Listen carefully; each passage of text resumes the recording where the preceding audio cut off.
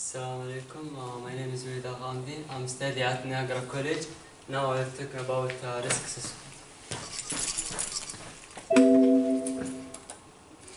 This objectives, definition of risk assessment. How does the risk assessment work? Identify the hazards. What should the risk assessment cover?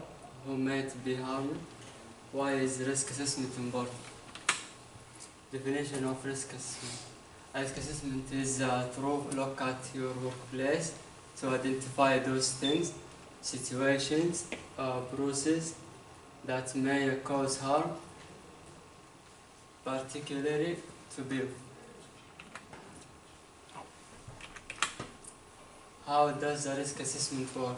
Identify the hazard, decide who might be harmed and how, evaluate the risk and decide on the precautions, record your findings and put them into place, and review your risk assessments and make amendments if needed.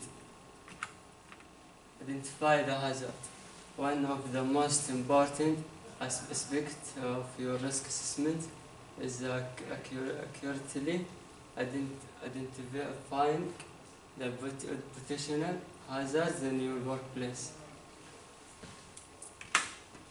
What are methods of hazard control?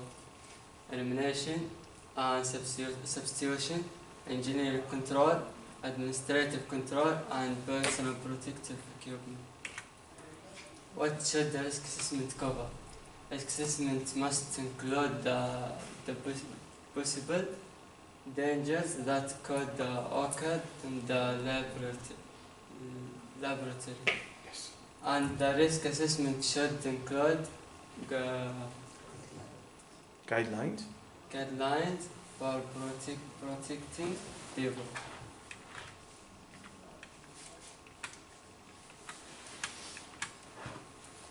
Who might be harmed? Think about people who might not be in the workplace all the time, such as visitors, contractors, and maintenance workers. Take members of the public into account if they could be harmed by your work activities, and ask your workers if there is anyone you may have missed. Why is risk assessment important? Risk assessments are very important. Why is risk assessment important? Risk assessments are very important. Is the form an integral part of an occupational health and safety management plan. I leave you with this video.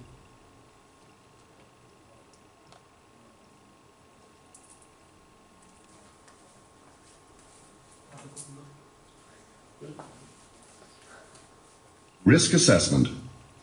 Controlling dangers at work is no different from tackling any other task. You need to recognize the